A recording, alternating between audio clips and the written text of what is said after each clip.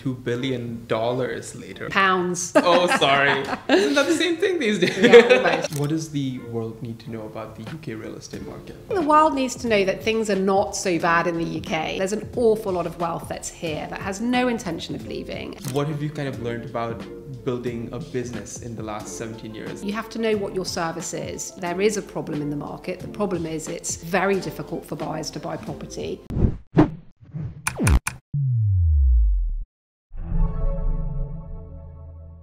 What's up, everyone? Welcome back to another episode of The Real Ones. Today, I'm joined by the one and only Camilla Dell. Welcome to the podcast. Thank you so much. Thank you for having me. Thank you for taking the time. I know it's been a busy day for you. Yes. And I know that you have your own podcast. So I'm speaking to a bit of an expert here. Usually my guests, they are not used to hosting their own podcast. Yeah. I feel like I'm being evaluated right now. It's okay. It's okay. It's all good. It's weird to be the guest and not the interviewer. Oh, is it? But I'm sure it's fun. So I mean, like, obviously I now know you as this magnate in the real estate space in the UK, and that's awesome. But I'm sure you didn't grow up necessarily wanting to be in real estate. What did 7-year-old Camilla want to be?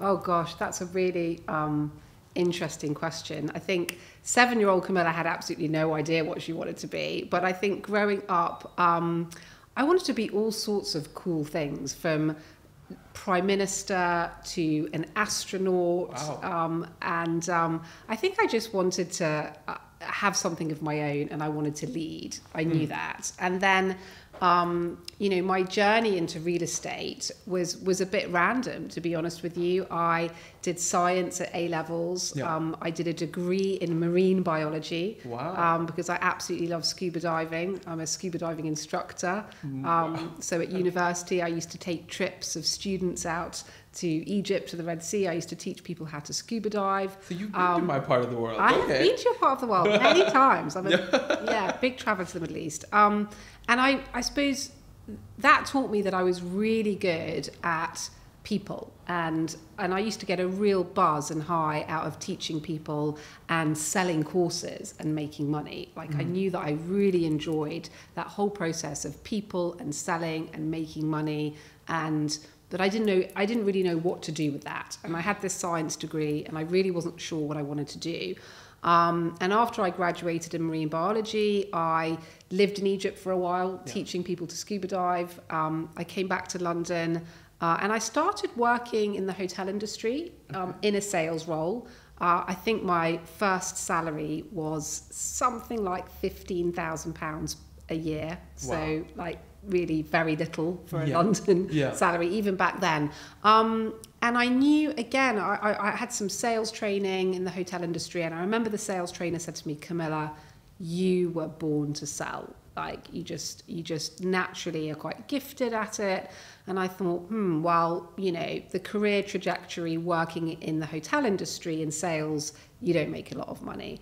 So I thought, I'm not sure I want to stay doing this. And I remember at the time I was an avid reader of the Guardian newspaper. Okay. And they used to advertise, this is old school, go back, I'm now showing my age, but they used to advertise in their job section. I always used to see adverts for Foxtons. Foxtons is a big real estate company here in London. And their adverts always used to catch my eye because they were quite cool. They were like people jumping out of planes, skydiving, and just Foxtons crazy stuff. Foxtons. That's how they were recruiting. Their adverts were very adrenaline, Red Bull. Red Bull didn't exist then. Yeah. And I thought, you know what? I went online, I had a look, I applied, and literally my phone rang that same day, and it was the recruiter going, hi, come in for an interview. And I went in for an interview the next day, and the interview was just off the wall. It was a drinks party. It was very, very, very different. And I got offered a job almost immediately, and I handed my notice in, and I never looked back.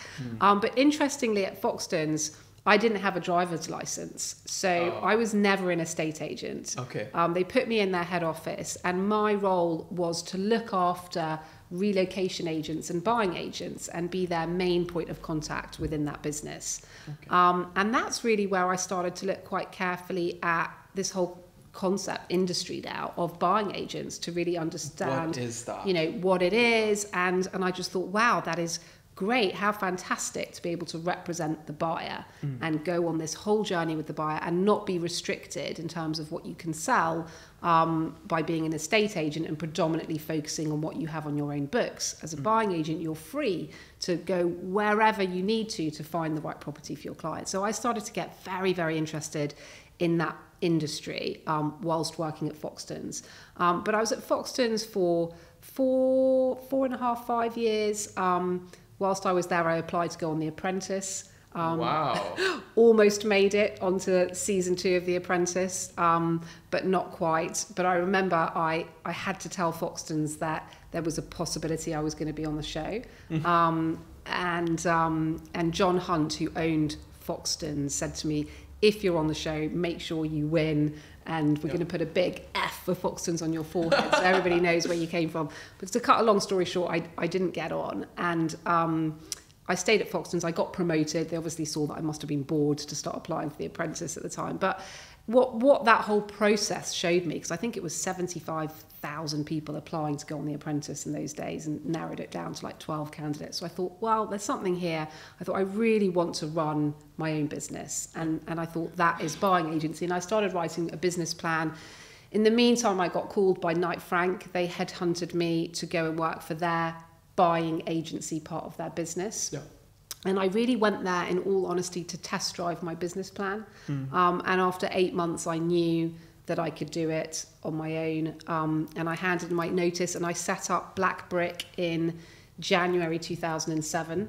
And that was really where it all started. And here I am almost 20 years later. 20 years and $2 billion later, also, I believe. Pounds. Oh, sorry. Isn't that the same thing these days? Yeah, almost. Yeah, parity. No. Yeah, not far off. No, that's amazing. Yeah. So, I mean, that's obviously... tell me about what this difference is between the buying agent and everyone else, right? Like, I don't fully understand it. Yeah, so here in the UK, we have estate agents, and estate agents represent sellers. So, you know, their business model is to market and advertise properties for sale and to try and sell those properties for the highest price they possibly can. And they get paid a commission by the seller. The seller is their client, and that is their main focus. My business is the complete opposite of that. We are buyer's agents. We're a buying agency. So what we do is we represent the buyer. And everything we do is about advising the buyer to make sure that we understand their brief and what they're looking for, and then we go out into the market and represent them. The market here in London is pretty difficult to navigate. If you're a buyer. There are now over 7,000 estate agents in London. And not all estate agents share instructions. There is no multi-listing service here like you have in America. So if you're a buyer and you're looking to buy a flat in, let's say, Kensington and Chelsea for £2 million, you probably have to speak to over 50 agents to really make sure that you're covering everything. And even when you're speaking to that many agents, you're still potentially not getting access to the whole off-market world as well. So for a buyer without a buying agent representing them, firstly, it's incredibly time consuming. Most buyers don't have the time, patience, inclination to contact 50 agents. They wouldn't even know who the 50 are to speak to, because there's a lot of independent agents now that work from home. They don't have offices. Some of them don't even have websites. So unless you know who they are, you don't know how to reach them.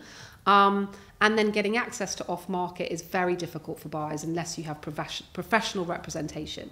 So, you know, the role of a buying agent is to advise and work for the buyer, to help them navigate the market, to find them the right property. That might be a property that's on the market, off the market, about to come on the market, but get them in the door early. And then once we have found something that's right for them, to help them understand pricing and to negotiate on their behalf to secure the property they want on the very best possible terms. And to give you an idea, on average, we tend to save clients at least 4% off the asking price. And on average, around 50% of properties that we find for our clients are not being advertised. They're completely off market. So that's the role of the buying agent. The role of the buying agent is to guide and advise and work for the interests of the buyer. Because otherwise, buyers without representation, it's a pretty unfair, unbalanced scenario. I like to kind of draw an analogy. It's a bit like going to court and representing yourself and not having a lawyer.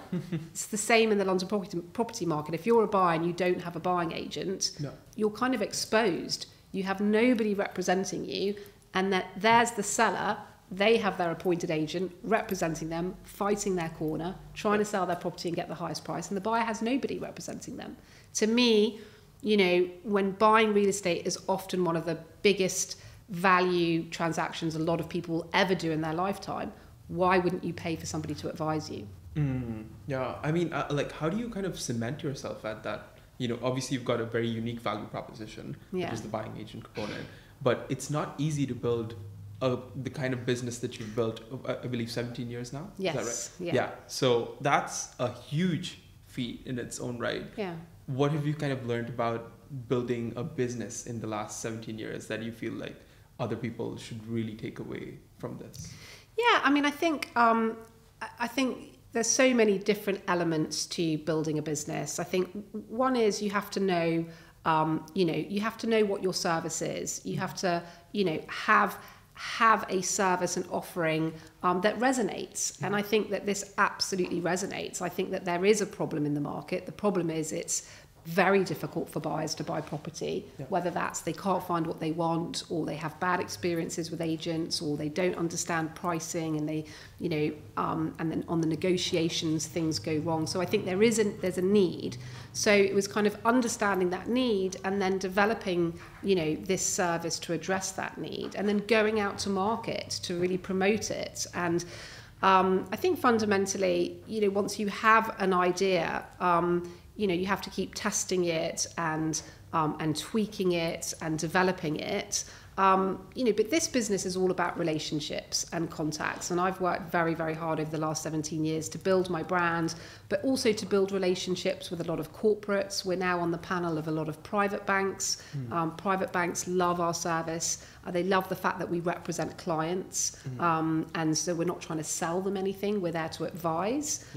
So, historically, we used to get a lot of referrals from private banks. Now, 17 years later, that's expanded to all sorts of professionals that refer clients to us. But we also generate our own business through word of mouth, through referrals, repeat business, clients finding us online. If you're looking for a buying agent in London, Black Brick will pop up as one of the first companies. So we've invested a lot in SEO. I think the other thing about building a business is people and recruitment. I made a lot of mistakes early on, and you kind of learn in terms of, what works in terms of building your team, and how to be a better boss as well, and how to lead and how to get the best out of people. So it's trial and error as well in the early days, but I think over time, you understand what works, and you keep going. That's awesome. And you mentioned SEO and, obviously the media component of your business. You're extremely successful. I, on the other hand, I'm still like working my way up there. So I get why I need to podcast. Why do you podcast? So I set out my podcast. It's called Finding Perfect Property. I'll link it in the bio. Diary of a Buying Agent. So I set that up really as a way to bring on what we call our little black book. So at Black Brick, we get asked a lot by clients to introduce them to all sorts of other professionals, whether that's a law firm for tax advice or real estate conveyancing, whether that's an interior designer, a security firm, a contractor, schools advice, private banking, mortgage advice. We get asked a lot by our clients to introduce them to experts. So I thought to myself, it would be great to have a podcast where I bring on each month somebody from our little black book. They then get an opportunity to talk about how they help and add value to our clients. And we get to put that out to our network. And I think it's added a lot of value. I've had some amazing feedback from people that have listened and then reached out to some of my guests, so they've benefited from it. So, and we're also collaborating. I had Catherine Pooley on my podcast last month. She is an award-winning British interior designer. So we're partnering with really great brands, complementary brands, and kind of supporting and collaborating working with each other, which I think is really important. Wow. I've not really heard that across the UAE and the UK, to be honest. She's big in the Middle East. She was born in Bahrain, and she has a lot of clients in the Middle East, so you should know her. No, I mean, not her. I mean, I meant the concept of, I haven't heard of her. That's new, but hi, Catherine. Yeah. If you're listening to this. But, I'm talking about the concept of podcasting with a potential group of stakeholders that are very relevant to real estate, but don't typically get asked the questions just because, it doesn't come to mind. And like a lot of agents, what I've seen, like in Dubai especially, agents just interview other agents sometimes. Yeah, I think that's a bit boring. Yeah, and then you have, what's the price per square foot here? Oh, okay, why is downtown a good, investment today? La la la. Yeah, I think, there's a lot of that out there. I wanted a podcast that was a bit different, that was talking about, all the other areas around real estate that clients need help and support with. Right. So that's really the purpose of my podcast. Right. And, you've had all this success, right? And I was able to identify that even as someone that doesn't even live here. Talk to me about a not so successful time, right? A tougher time. Yeah, I suppose, let's look at the pandemic. That kind of just threw everybody off track. And suddenly we went from this business where everybody was in the office. I was traveling all over the world on business trips, marketing, Black Brick, getting clients, to suddenly just being grounded. I remember I was in New York on my final business trip, and I literally left New York before it locked down. And, so that was a tough time at first, because suddenly we were all at home and I was like, how am I going to continue to be relevant, and how am I going to continue to put myself out there? But, pretty quickly I adapted. I started doing a lot of webinars on Zoom, so continuing to do my marketing and my market updates, but just in a different way, which actually suddenly made me think, maybe I don't need to get on planes as much, because I can reach out and speak to an audience of thousands and not leave my living room. So that was kind of revelationary to me. But I think, the pandemic was tough for a lot of people. For us, actually, we were one of the first industries to go back to work. So in May, Boris Johnson said, right, if you're in real estate, get back to work. So we were like a valuable industry. And thankfully, real estate market did pretty well during the pandemic. Everybody placed a lot of importance on the value of their home. So we got quite busy with domestic clients wanting to move, improve, get bigger homes with gardens, this kind of race for space phenomenon we definitely capitalized on. But I think post-COVID, there were challenges. I was very keen to get back to the office as soon as I could. And I think in my business, other people took a different view and actually suddenly wanted a bit more flexibility. So you just had to learn to adapt and change.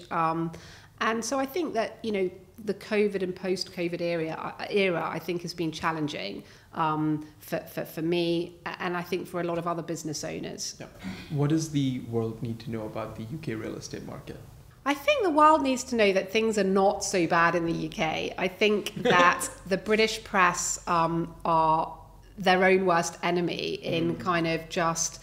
you read it and you just think that it's doom and gloom, and anyone with any money is up and leaving and going to live in places like Dubai because they don't want to pay tax. And, look, I'm not saying that some wealthy people haven't left, but there's an awful lot of wealth that's here that has no intention of leaving. And I think that the UK is still a brilliant place to be an entrepreneur, to run a business, to educate your children. It still has a lot going for it. And yes, you pay more tax here. But I think, honestly, when I look at where else I would want to move to, and I sort of looked at, where would I move to if I really felt that the UK tax system was so punitive I didn't want to do it anymore. And I really struggled to think of where I would want to go. I'm sorry to say I would not want to move to Dubai in it's not for 50, 60 degree heat, and floods. And, I just wouldn't. So, I think the world needs to know that the UK is still a great place to come and visit, great place to have a holiday home, great place to invest, great place to educate your children, and don't be put off by a lot of negative headlines, because actually, underlying that is still a very active property market. Right. And obviously there's this, relatively recent debate around the estate agency and the brokerage kind of model. Yeah. What do you kind of subscribe to, and how do you find that debate going forward, and what do people need to do to evolve? Yeah, I mean, it's interesting. I mean, as a buying agent, I'm able to kind of take a step back from that because I'm on kind of neither side of that. What I do is kind of very, very, very different. But I think there's room for both models in the market, and that's what we see today. We see that there is room for both. I think depending on what kind of individual you are, the self-employed broker model will work brilliantly for certain people, and it won't work so well for others. So I think it's nice that there's choice out there, both for people that want to work in the industry, but also for the consumer in terms of who they want to work with to sell their property, that there is so much choice out there, and I think that that's a good thing. Gotcha. And we were talking just before we started filming about women in real estate. Yes. Basically. And why are there so few successful at the top kind of women in real estate? Because if I did this in Dubai, you can bet I can get an easy 50-50 ratio, right? Yeah. Whereas here, it's a struggle for me to find and then obviously bring on, that's a different story. Yeah. Why is that the case out here? I think traditionally real estate in the UK has been very male-dominated industry, and a very white male-dominated industry. Public school, and traditionally that is how it has been. And I think it's taken the industry a very long time to evolve. I think in terms of the women in this industry piece, honestly, I found that worked to my advantage. Not necessarily so much at Foxtons. They were a very, very entrepreneurial, forward-thinking firm. So I never felt, being a woman at Foxtons, that I was any different to anyone else. But certainly when I moved across to Knight Frank, when I arrived there in 2005, 2006, I looked at the sort of the senior leadership there, and there was only one female proprietary partner. I remember that very vividly. Eliza Lee, bless her soul, she's since passed away. But I did think to myself, wow, there's only one female proprietary partner, what chance do I have? And that was definitely a decision-making factor for me in leaving and setting up on my own. But I think, unfortunately, industry here doesn't take massively great care of women. Women will get married, they will get pregnant, they will have babies, they will take time off work, they will go through the menopause, and I think employers, unfortunately, haven't found ways to get the best out of women and support them going through those changes. And so you see a lot of women who've had amazingly fantastic careers within corporate agency leave after 8, 9, 10 years because they don't feel like they're being supported by the corporates. They don't feel like they have the same opportunities for promotion. Some of them feel, that the fact that they may go on mat leave again to have a second child is working against them. I mean, I hear this a lot, and it makes me incredibly sad. And I, thankfully for me, running my own business, I had those issues, but they were my issues. It was like I was completely in control. I made a lot of sacrifices. I have 2 children, but in the early days of setting my business up, I didn't spend a massive amount of time at home. So you have to make sacrifices, and it's a juggle between whether those sacrifices are worth it because the monetary reward is there or not. And I think sometimes with these big corporates, they're expecting a lot from the women. They're not necessarily supporting them through these changes, and the monetary benefits aren't enough for them to make those massive sacrifices. So something has to change. Yeah. But I think the industry is moving forward. I think there is a lot more diversity now in the real estate industry in the UK than there has been, but definitely more needs to be done. No, I completely resonate on that end. And if I was, let's say, hypothetically, me, new agent in town in the UK, what should I be doing? What would your advice to me be? So I get a lot of people wanting to work for me and be a buying agent with zero experience. Just send them this clip. And the first thing I say to them is, don't run before you can walk. There's no shortcuts. To be a buying agent, you have to absolutely understand the market. Clients come to us because they are struggling to find what they want. They often have been out looking on their own with estate agents and they haven't had a good time of it. So they're coming to us for huge amounts of expertise. So you cannot just be a buying agent with no real estate experience. You know, when I hire buying agents, we're looking for at least a minimum of 5 years, but potentially more experience to come on board and work with us, because you have to have that behind you to be able to advise buyers. I think advising, you know, demanding, difficult buyers requires a lot of experience. You can't just, so I think for somebody new coming into this industry and thinking about whether they want to advise on buy side, is go and be an agent first. You know, go and be an agent first, ideally in prime central London. You know, work for one of the big corporate agents, because they do have great training programs, you know, and learn the market before you just think about working on the other side for buyers.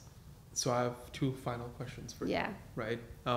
One of them being, and this can be a quote or a principle, but what's your favorite quote about entrepreneurship that you kind of live by? My favorite quote probably goes back to John Hunt, who owned Foxtons and then sold it for £360 million. And he was my boss when I was at Foxtons. And he would say, don't leave anything on the table until the next day. So when I'm leaving my office and I'm just thinking, have I done everything today that I needed to do? Don't put off today to tomorrow. Whether that's a follow-up email to someone that you've met to say it was great to meet you and can we go and have a coffee, or whether it's sending terms of business out to a new potential client, or putting something on your CRM system, or whatever it is. Do not think, I'll do it tomorrow. Right. Like, do all your follow-ups on the day. Wow. I love that. And my final question to you is, what advice would you give your 21-year-old self? Ooh, be braver. I think as successful as I've been, and people, it's lovely to hear that people view me as really successful. I do sometimes think to myself, it could have been bigger. It could be bigger. But I think sometimes I'm a little bit too cautious of an entrepreneur rather than a massively risky entrepreneur. And obviously with more risk comes bigger rewards. But what kind of risks would you have taken, you think? You know, probably looking at more international expansion, you know, being braver in terms of expanding. Because I think that there is a need for this kind of service in all markets, not just London. We actually have a company called Nomad Homes in Dubai, Yes. which focuses on buyer representation. Okay. It's a tech-enabled real estate play. So they're focused on creating a customer dashboards and these kind of things, just to enhance the buyer experience. And there's very few people that actually, like you said, focus on that side of the business. And I think they're one of the few players out there that actually look at that. So if you ever do decide to come out to Dubai, give me a call. We're out there to you know, like definitely welcome a big part of the UK market. I think there's this camaraderie almost, like, you know, 6 months of the year spend it in Dubai, 6 months of the year spend it in London. Yes. For those that have the flexibility to do that. But Camilla, it's been a pleasure having you on. Thank you so much. Thank you for having me.